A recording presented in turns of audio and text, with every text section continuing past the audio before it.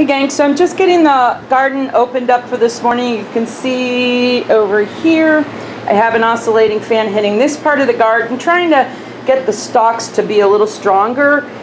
The other thing is, rather than starting everything in a fabric sack of whichever kind, I have a bunch of different kinds I have. This time I used a smaller container, and I've been top feeding them once a morning, and you can see this guy didn't get water yesterday or something. He's a little sad, wilted. Hopefully it'll come back this morning and, you know, brighten up. But that's kind of how I do it. I just come in every morning, have been top feeding these ones that, well, even these that are in the fabric pots, just to try and get the roots established a little bit better. And then once they get closer, or they really are starting to set up roots, you can see they start to spring up. So hopefully we've got a lot of that going. And then we started the rest of the air on the rest of the garden. Fans are up to 3.